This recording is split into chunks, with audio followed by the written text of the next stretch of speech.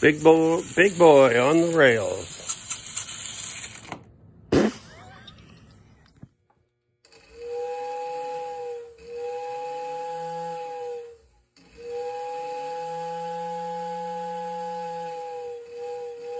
Hello everybody and welcome back to Old, Frail, and Decrepit. Today we're going to have a look at Marx rolling stock made out of plastic. Now, starting in 1952, Marx began producing a lot of, well, in fact, most of their rolling stock with plastic.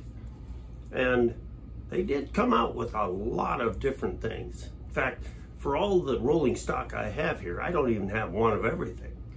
So we'll have just a quick look at that, and then we're going to run some of it and kind of enjoy the colors and the different variety of Marx plastic rolling stock. Now, when I ran these, I used all plastic bodied locomotives. I didn't use any of the same locomotive over, even though I've got multiples of some of them. So you'll see the Santa Fe diesels and the Rock Island diesels, which I have multiples of those.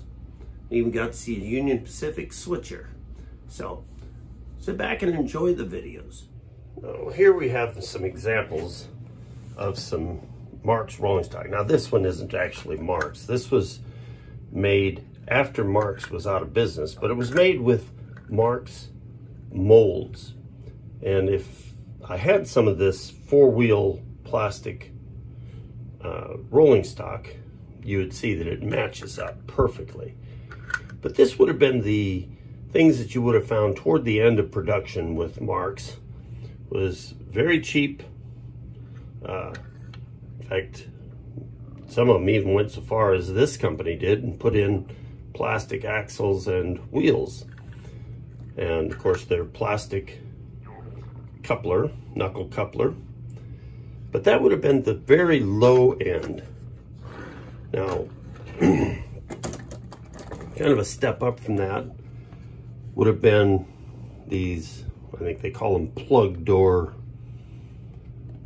type box cars, but a little more detail, a little better graphics, nicer trucks and wheels.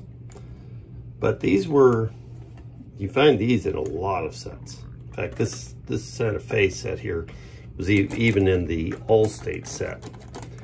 But they're very, very common, but they're not a bad looking offering. Then of course, you know, they're deluxe with the opening doors. Oh, there's King Frog.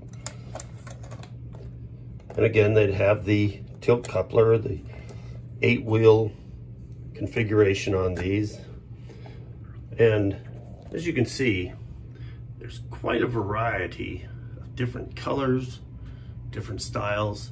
I did notice when I was making this video that I had no plastic gondolas out.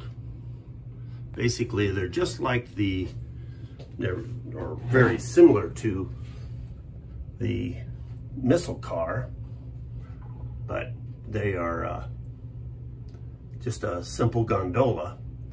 But I had those out at a show to see if I could sell some of them. I never did get any of them back up on the shelf. So you can see there's quite a bit of variety when it comes to the Marx plastic offerings. The other thing I noticed, I didn't have any of the brown cattle cars. I had the yellow one. You can see it hiding in the back there. But the brown ones I'd taken with me to the show too, to see if anybody would be interested in some of those. So let's get on to running some trains.